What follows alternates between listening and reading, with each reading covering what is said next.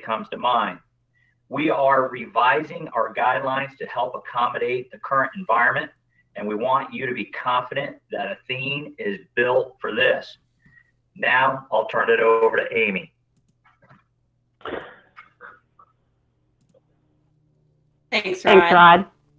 As Rod mentioned, I'm Amy Pietmeyer, Vice President and Senior Counsel at Athene. And we recognize that this is a challenging time and that your clients still have needs that need to be met. So one of the ways that we're hoping to help you meet their needs is to adjust our guidelines and provide some guardrails for telephone and video solicitation.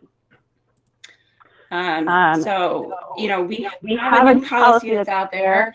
It was sent by link to the field, I believe, about a week ago. I think there was a link in the invitation for this webinar, and our email follow-up will also include links to this policy. But for purposes of today, I'm going to go over some high-level do's and don'ts of that policy. And as Rod mentioned, we'll have time for questions at the end if there are any questions. So do's. Obviously, everyone needs to have the appropriate producer licensing, training, and appointments in the states where those solicitations are going to occur. For example, if customers in Iowa, producers in Illinois, the producer must be licensed in both Iowa and Illinois. I would also encourage you as part of this to keep an eye out for your various state regulators. There are some guidance that they're providing to producers regarding training, licensing, and appointments right now as a result of COVID-19. So just make sure that you are aware and checking those as well. Two, we want you to ensure the customer is present in her resident state.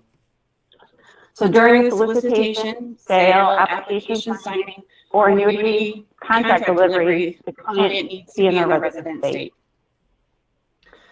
This is a relative no-brainer and probably fairly easy for most of us to manage at this point, but please be sure you're using a private location when you're using telephone or video solicitation to maintain your client's confidential personal information.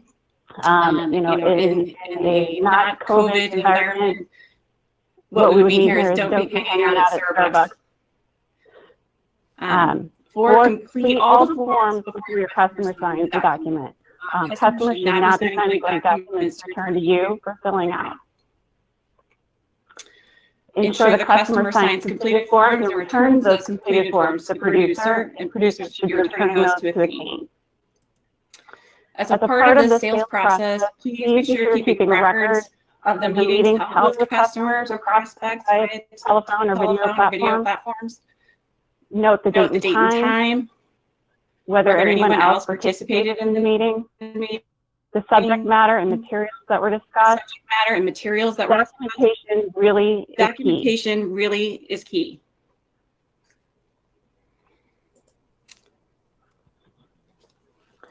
I know that there's a bit of it coming on. I got that feedback. I'm not sure how I'm going to be able to correct that at this point.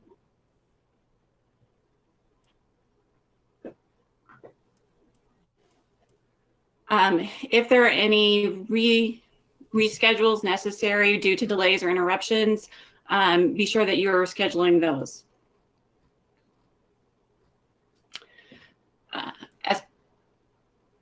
As part of that, we'll also need you to continue to follow AML guidelines and know your customer.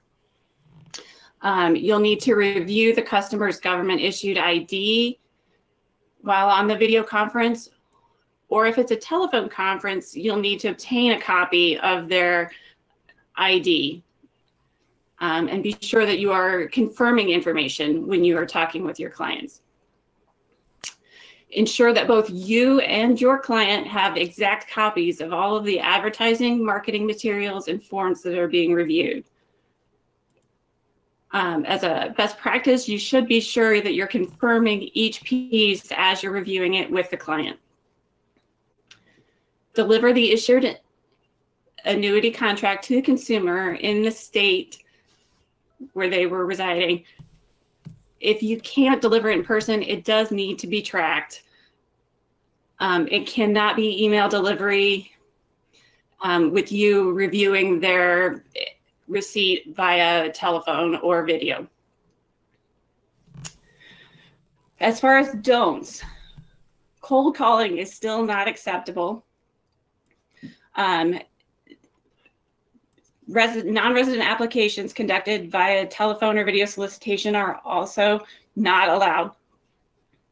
It is acceptable if the customer is Iowa, the producer is in Illinois, and the application is signed in Iowa. What is prohibited is if the customer is in Iowa, the producer is in Illinois, and the application state is Illinois. And as I mentioned earlier, delivery of the annuity contract electronically via email or another method is not acceptable.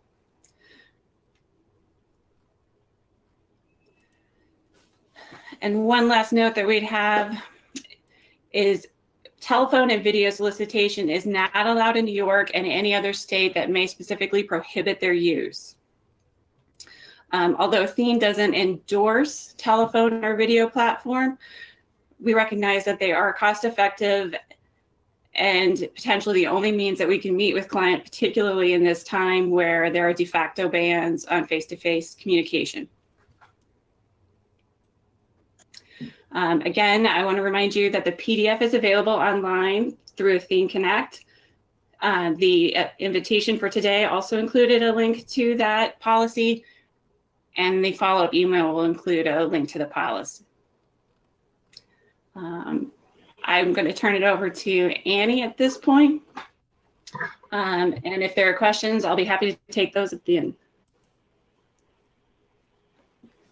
Hi, Amy. Would you mind stepping back through the first two slides? Just the echo has improved greatly, but sure. Hoping that if you could just cover those again, it would be great for the audience. Thank you. Sure. Yeah, no, not a problem. So these are, again, the do's of our policy. So that first one is have appropriate producer licensing, training, and appointment in the states where the video or telephone solicitation will occur.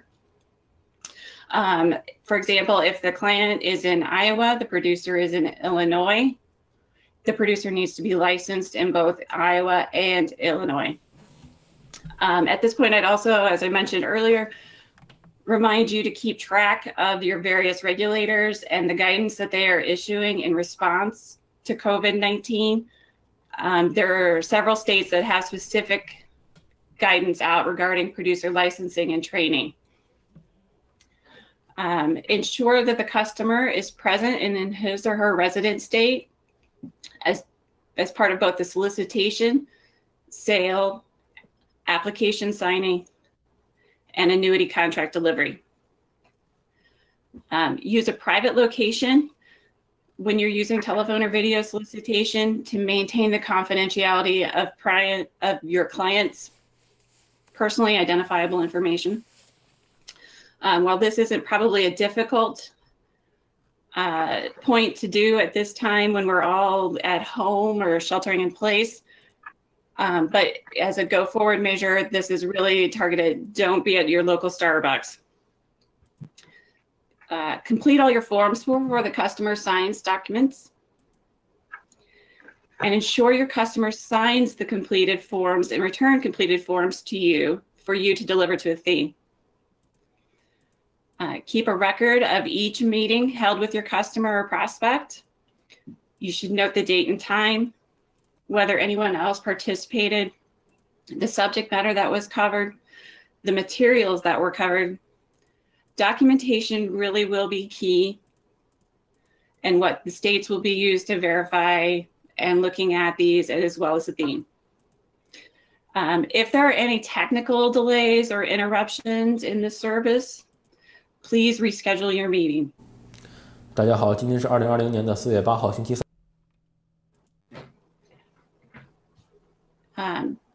I don't know where the echo cut off, Annie, so did I catch everything? Yes, you're great. Thank you. Yes, thank you, Amy.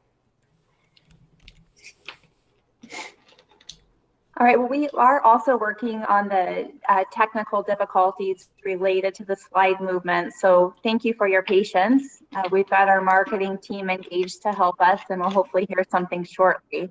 But for the sake of time, I'm going to jump into the section around how we're making it easier for you to do business at Athene during this time. So first of all, I'd like to just begin by saying Athene is here for you. Our offices are open, including our West Des Moines location. Our teams are here to serve you between the hours of 8 to 5 Central at our 800 number, which is 888-266-8489. And this line will connect you with our skilled teams that are dedicated to answering questions related to new business, post-issue, claims, and agency services questions. This line will also connect you with our experienced sales desk team. And as you can see, the slides are here with us now during the presentation. While our offices remain open, most of our employees are working from home, just given the increased number in COVID-19 cases. In the event that all employees would need to work from home, we do have plans in place to make that happen. Even with our employees working from home, I want to stress that it is business as usual. Our employees are equipped with the same equipment that they have in the office at home, such as dual monitors and headsets. And they've adapted just very quickly to this remote environment of working from home, and have done an excellent job processing business effectively and efficiently. In fact, we've managed to stay within our service level goals as we stood all of our teams up to work remotely. As an example, during the month of March, our average speed of answer was 37 seconds. Our goal is to answer calls with an average speed of 60 seconds or less, so we beat that service level goal. Even during these times, we understand the importance of continuing to hire, so that's something that we've actively been doing. We're just conducting the interview, hiring, and training process virtually, and that's been going well. As you can see, our teams have adapted very well. They are resilient. As we move on to the next slide, I want to cover some of the key resources that Athene has in place to make it easier for you to do business with us during these times of social distancing. First, we support electronic submissions of new business on 3 platforms. The platforms include Firelight, AnnuityNet, and Affirm. For Firelight, several distributors have their own instance, but we too also offer an instance on our website, Athene Connect, if it's available to you. For our instance of Firelight, we do have step-by-step instructions that are available on our portal to walk you through the e-application process. We also offer a webinar that will guide you through it, that is led by one of our experienced internal wholesalers. It's important for me to point out that not all of these platforms are available to you, so please check with your back office to validate what is available to you. These electronic platforms are intuitive and easy to use, and they do offer many benefits, which include e-signature. They contain our required up-to-date forms, which help reduce good order issues. In addition to Firelight, AnnuityNet, and Affirm, we also offer other avenues for submitting business to Athene, which includes email, and you can email documents to our email address of submitcustomerdocs@athene.com. You can upload documents on our website with our document upload tool, fax, and mail. And following this call, as Tiffany mentioned when we kicked off today's session, we will be emailing a link for the Doing Business Guide. It is also available here as a handout. And that guide steps through specific details around using these other opportunities. So for example, for emailing documents to us, there are specific formatting requirements, and we do also ask that you attach 1 email per client and that the subject line includes the client name and contract number if applicable. As I shared with you a few moments ago, the utilization of Firelight Annuity Net in a firm reduces NIGO issues. But when good order issues do arise, we want you to be aware that we do take a vast majority of our good order requirements over a recorded line from the client and/or producer. The producer and client can call our 800 number that I referenced earlier. Some examples, though, however, some good order requirements do require the client or producer to provide those in writing. And I wanted to take a couple of moments and just provide a few examples of some of the most common good order issues that would require something to be provided in writing. So first of all, product training requirements. If you are not compliant with product training requirements at the time of solicitation, a new application signature page will be required with the new signed and date. The date will have to be on or after the product training completion. And that will require both signatures from the client and you as the producer. Another common good order issue that would require in-person contact for those signatures would be incorrect or outdated forms. So I do encourage the utilization of those electronic platforms that I covered because they do contain the current required forms for a sale. Any forms that have missing customer or producer signatures, and then transfer paperwork too, simply because we aren't able to make corrections to the transfer paperwork. For example, if the transfer or the exchange is not like to like, we can't go in and edit that owner and annuitant information. So that too would require correction from the client before the seeding company would release funds to us. So key message there is please ensure you're compliant with product training before writing one of our products. You can view your product training completion on our website at Athene Connect, or you can contact our agency services team. And then two, just I recommend utilization of one of the platforms I mentioned in the event you have access to them to help ensure that you have the current and correct forms. As we move on to the next slide, slide 16, I'll be highlighting some of the valuable resources that make it easier for your customers to do business with Athene from a post-issue perspective. So first of all, we take certain post-issue transactions over the phone, many of which include our most common requests. So we will accept partial withdrawals and surrenders up to $75,000 in most situations, systematic withdrawals, RMDs, address changes, and servicing producer changes. Similar to what I covered on our new business front, we do accept service forms to be emailed to our submitcustomerdocs@athene.com email address, along with uploaded on our website using the document upload tool, fax, and mail as well. So in the future, we are looking at other ways to continue to make it easier for you during these times. A couple examples include the ability to accept initial premium electronically via ACH on Firelight Annuity Net in a firm, and we are also looking at additional e-signature capabilities. We'll continue to keep you informed on our progress related to these opportunities. On the next slide, I'll provide an overview of Athene Connect and also our client website. There's important and valuable tools that are offered 24/7 that I think are important to highlight on our call here today. So first of all, clients have the ability to view their contract details, including their account values, on our website.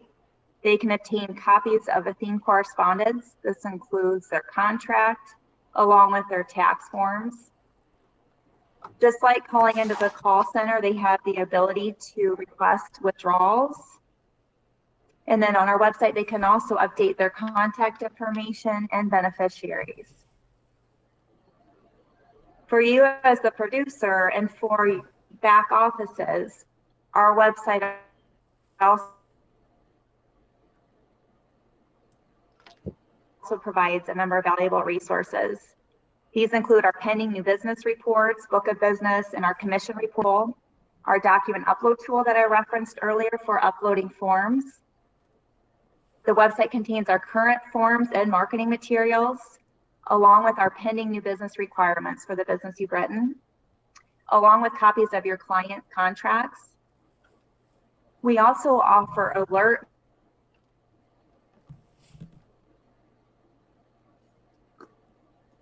timely, important messages on your book of business. And you do have the ability to alter the types of alert messages that you receive, but it's a great way to stay connected with what's going on with your book of business.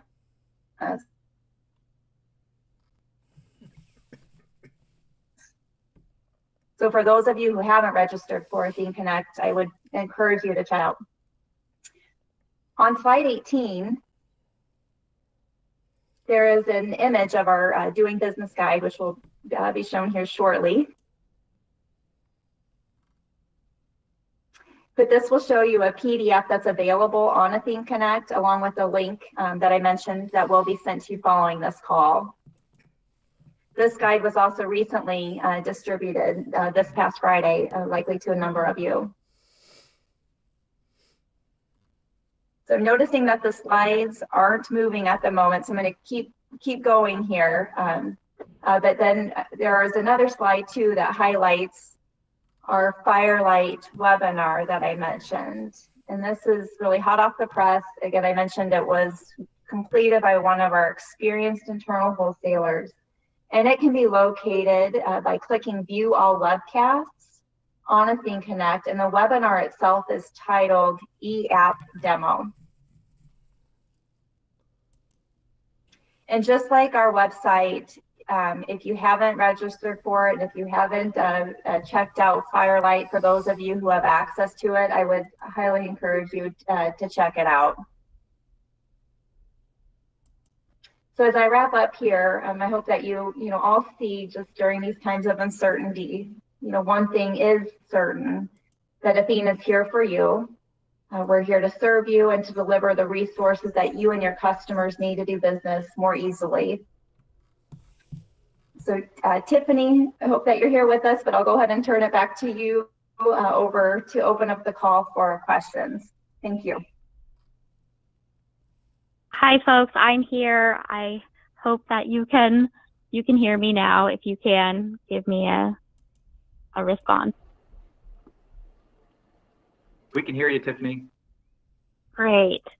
All right. Thanks again for bearing with me. These times are challenging, but we're working through them here. So I did just want to, again, go over any questions that were submitted. I do appreciate everyone letting us know when they lost our audio and keeping us honest here. So I think we did have a question. I'm licensed in Alabama. If I need to license in another state, do I have to redo Reg Ed for a different state?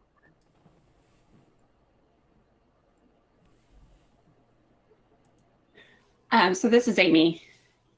If you are licensed in one state and then you are moving to another state to accommodate a client that's in another state, you'll need to follow the licensing guidelines, including the continuing education for that state. Now, in some instances, some states will accept your NAIC suitability training, model law training from one state for another state. What you would not have to recomplete would be your product-specific training with Athene. Great, thanks, Amy. Another question we have, would you please send us a transcript? I can certainly follow up. I know, I apologize, we did have those audio issues. So I will follow up with the user guides, PDFs, all of the good stuff that might have been missed at the beginning. So look out for that. Another question we have is, I'm in Florida where there are a lot of snowbirds and dual residencies. Would you be able to write something from New York visiting Florida? This is Amy again. If they are just visiting Florida, that would still be a non-resident sale. If they are a dual resident citizen and consider themselves a resident of both Florida and New York, and satisfy residency requirements, then yes, that sale would be okay. But if they are just a visitor, even if it's a long-term visitor, it's a non-resident sale. Got it. Next question is, if we submit the case from Crump, can we still directly check the status from your website? Yes, this is Annie. So if a case is submitted through Crump, yes, you as the producer do have the ability to view the case status details on our website, Athene Connect. You'll just need to register for that site.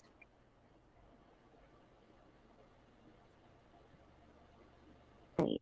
Another question. Athene is exploring other e-signature options like DocuSign.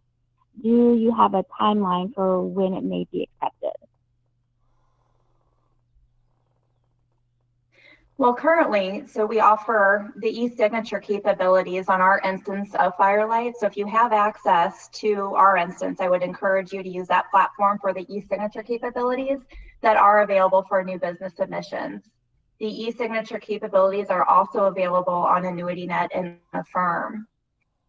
So outside of the initial new business submissions, as I shared on our call today, we take the vast majority of new business NIGO requirements over a recorded line too. So the need for e-signature, while important, we've had plenty of other options here currently available to address those needs. As it relates to what we're currently exploring, I will continue to keep everybody informed in terms of what availabilities we will offer. Great, thanks, Amy. We have another attendee submit a question regarding if you have your submitted client contract and it has been completed and you have a policy number, but there was an issue and more money was submitted, will the policy get a new policy number or would we use the same one? So we would need to look into the specifics of that particular case to determine whether or not we'd have to reverse back that case, close it out, and issue a new contract number. If you would like to submit that question to your internal wholesaler, we'd be happy to dig into that specific scenario for you and let you know how we can help accommodate you.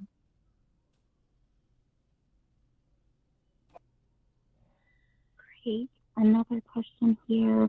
What forms are needed for a group annuity and or form pension funds? Can this also be done remotely?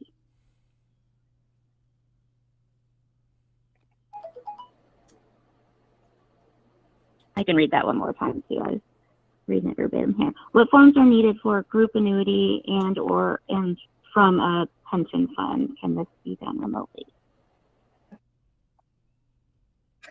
So we accept individual IRA contracts, so we do not accept group annuities. I don't know if that's more of the question.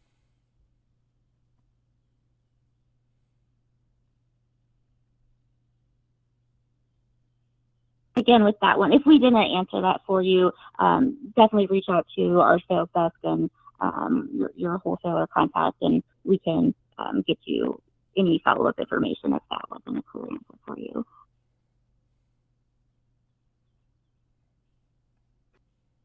We do have some more questions. Just read them through them here.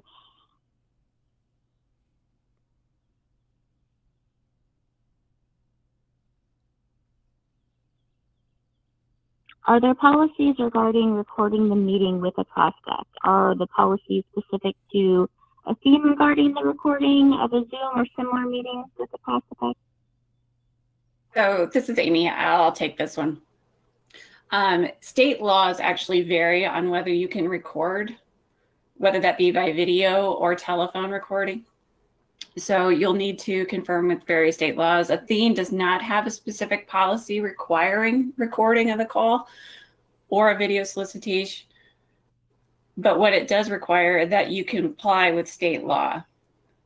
So some states require that you have consent before you can record. Others only require one-party consent. For those, you'll need to confirm with each of your individual states as well as the client's state. Okay. Due to teleprocess, is it true that even if the client is out of the country?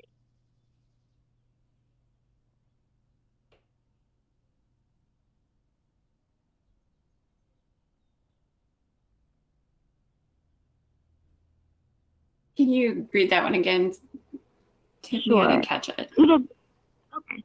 Due to teleprocess, is it true that even if the client is out of the country?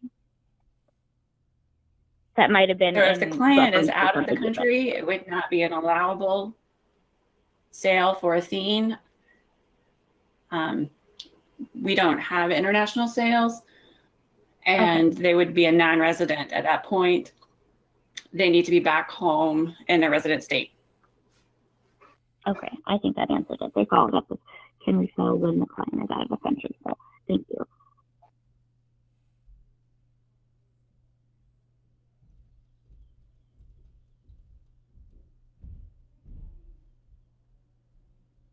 Oh, another kind of specific. We live 5 miles from the state line of Tennessee and Georgia. Is it still considered a non-resident state? A non-resident state? So if the client was a resident of Georgia and you were in Tennessee, as long as the sale was made with the client located in Georgia, it's still a resident sale to the client. If the client signs paperwork in Tennessee and is a Georgia resident, that's a non-resident sale.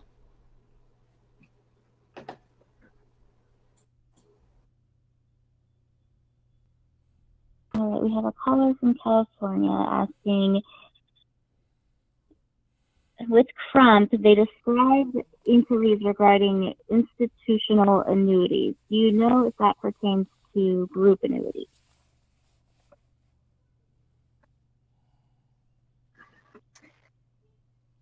Tiffany, you cut out there right at the beginning. What I heard is it's a question related from Crump around their institutional annuity program. Yes. Is that right? Yes. So, caller from California is asking, with Trump, they described the inquiries regarding institutional annuities. Do you know if that pertains to group annuities?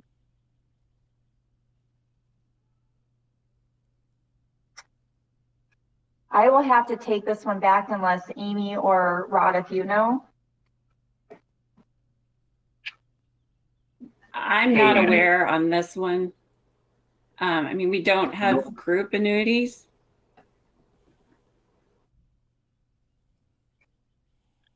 All right. Well, we'll flag that question and make sure we follow back up with you on that one. Couple more questions here.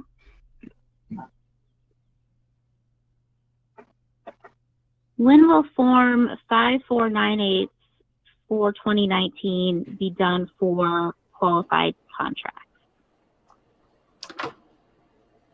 So I'll take that one, Tiffany. Okay. 5498s are not due until the end of May.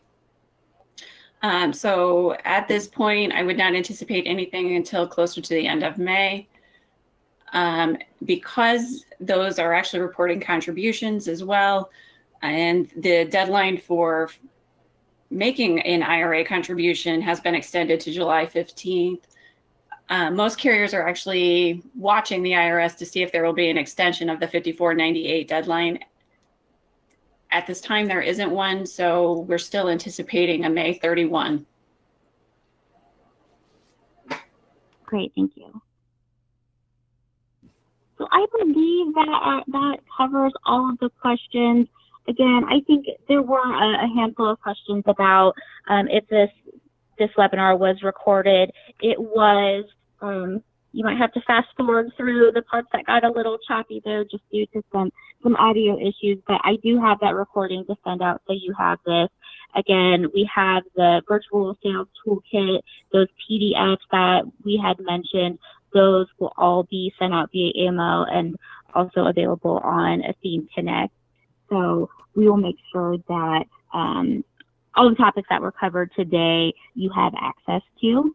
And again, we appreciate for you guys for listening in, all of the questions. I think that they were really great, insightful, and glad that we had our presenters on the line to help walk through any of those.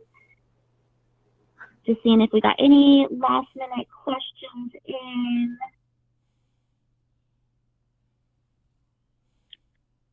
I believe that is it. So, all right. Well, thanks again for joining. We're going to close it down. But again, any other questions, feel free to reach out to the sales desk, your account rep, and we'll make sure to get you taken care of. Thank you.